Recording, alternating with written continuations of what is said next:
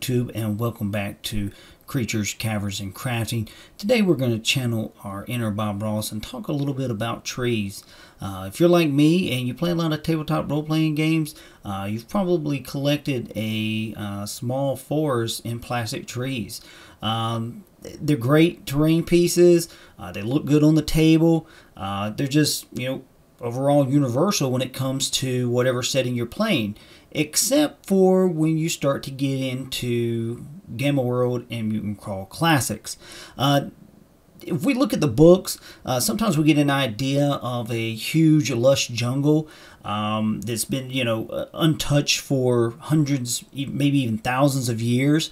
And I kind of wanted to bring that to my tabletop, but at the same time, I wanted to have a mutated feeling, something that was foreign and alien, but at the same time, a tree. For this project, I used a fake plastic berry plant that I picked up from Dollar Tree. It had some very unique aspects to it with the berries on it, even some of the leaves.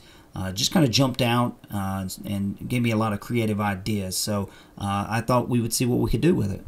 I started off by cutting a section of the berries off and then spray priming them. This is an aerosol primer, and it's going to react with the foam berries on there.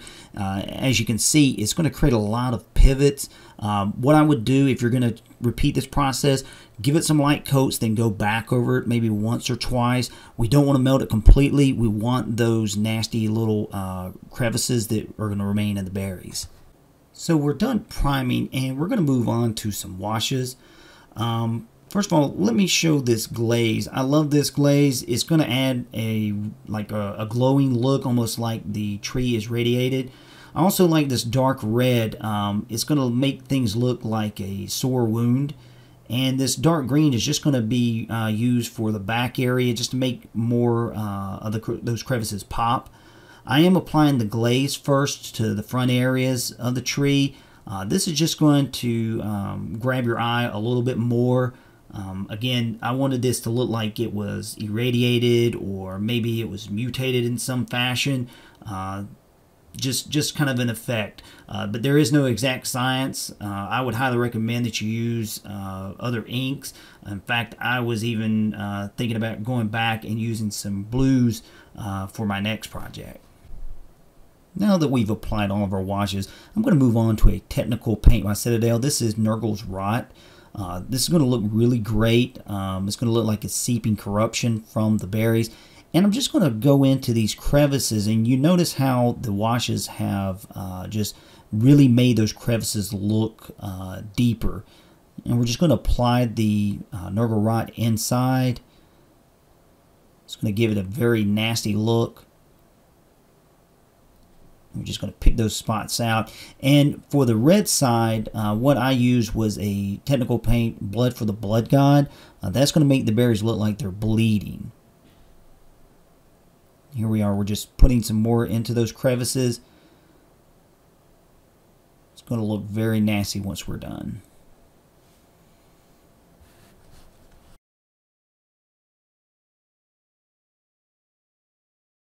Once done with the technical paints, I went back with this Citadel base paint, Wog Flesh, on the stem.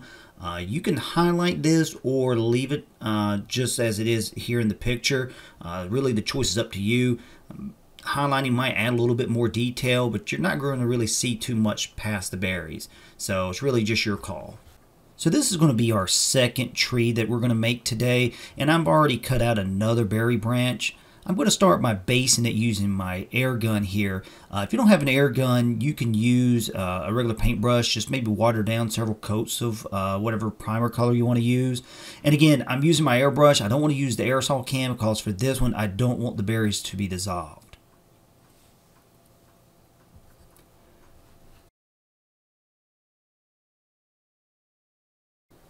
Now that we're done priming, this is going to be a perfect setup to create a bunch of eyes.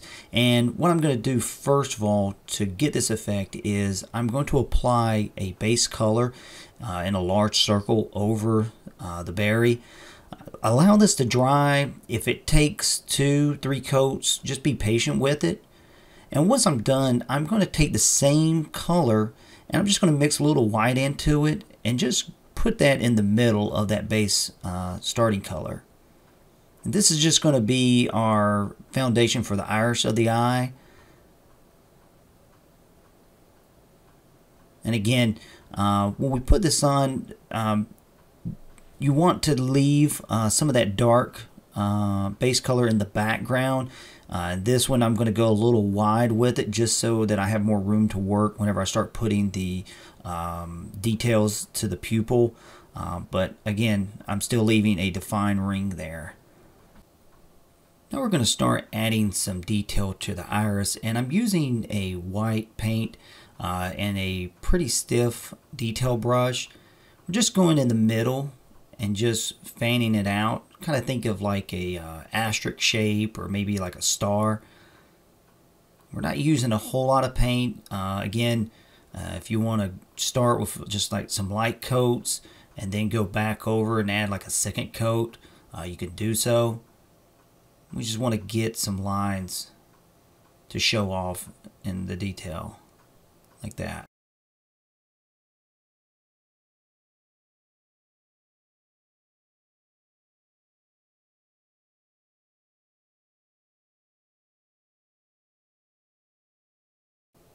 So I'm going to start trimming out the detail of the iris using a black paint. I'm also going to add that pupil in the middle. A couple of things here when you're doing this step. It seems like you got to have very steady hands, but just keep in mind that if you make a mistake, you can easily go back over it and just add some white. Let's say that that trim gets a little too thick in a certain spot, or maybe you just go off where you didn't want to go. You can easily just paint back over it. Take your time. On the smaller berries, if you don't want to add that trim, you just want to add the pupil, you can also do that and it might speed up your process. Once we're finished trimming out the eye and putting the pupil in, I'm going to take a white paint, and what I want to do is mimic light or glare off the lens of the eye itself. I'm going to take a detail brush and I'm just going to put a little white to the outside of the pupil. And then I might just add maybe 1 or 2 little dots there in the iris. This is going to look really good once we put a glaze over it. So now we're going to move on to the Citadel Technical Paint Blood for the Blood God. I used this earlier on the other tree whenever I was going for the bleeding effect. For this step, we're going to use that fine tip brush again. And we're just going to put a little bit of the paint on the tip of the brush. And we're going to start to apply this very lightly to the sides of the eye. And this is just going to kind of create like a vein look. And I want to note that we can actually go kind of light with this. In fact, some of the better veins that I did were whenever I barely touched the eye, kind of like so. I'm just going to go all the way around the eye. You can create some branch effects like so, like a Y. There we have it. We're going to continue to repeat the same steps to complete this project. I want to note that this may be a little tedious and it can take some time. The best results I found were to just take breaks, maybe break this off into several painting sessions.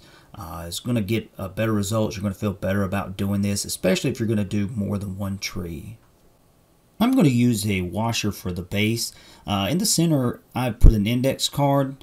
You can use masking tape or regular painter's tape. We just want to prevent the hot glue from leaking out the center. And here I am. I'm just taking the tree and applying the hot glue across. This may take several layers. We just want to build it up, allow that support to cool, and then you should have a pretty stable base. Here's the eye stalk that I did, and in another picture you'll see I actually kind of layered up on the stalk itself to make like veins. Now we're going to start to prime the bottoms. For the first tree I just primed it black. And for our eye stalk I went back with a very bright red. And again you can see how I just took the hot glue and created veins up the stalk. For my first tree, I'm going to use this Vallejo Earth Texture Acrylic. I'll just go ahead and move the model a little closer for you guys so you can see a better angle on it. And I'm just going to open up the bottle, let you guys take a look at it. It's a very fine paste. And we're just going to take a brush and load that up and start applying it to the base itself. We want to be careful. We don't want to get it on the berries. We don't want to get it on the stalk. Just kind of smooth it around. If you don't have this, you don't have to go out and buy it. You can easily just take glue and maybe some craft sand, or if you have some sand out in the back, easily can mimic this step. I just like using this because it looks a little bit better, and plus I use this on other minis as well. There we go.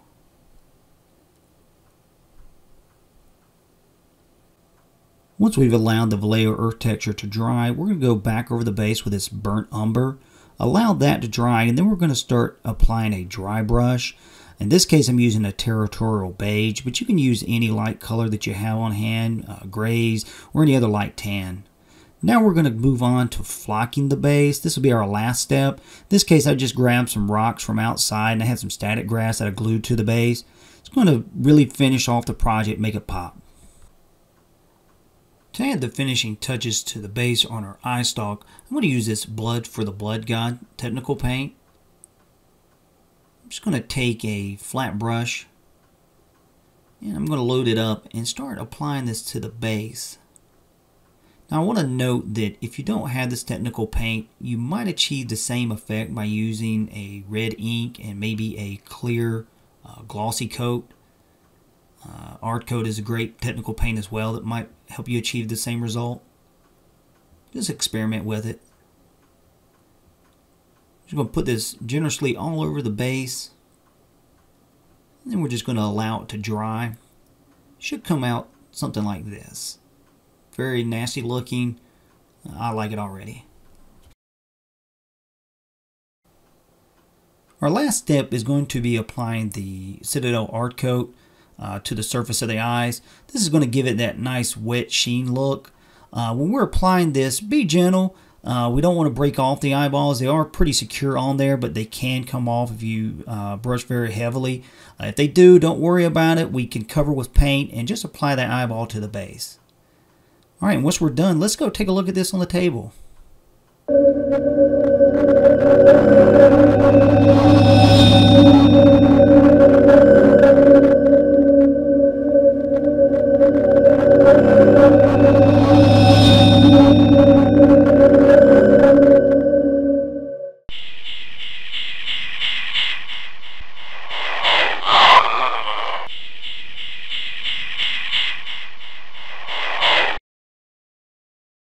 Hey guys, thanks for tuning in. I really appreciate your viewership. I'm going to continue to try to crank out more of these videos. Feel free to like, subscribe, and follow. And more importantly, have a great and wonderful day. Thank you.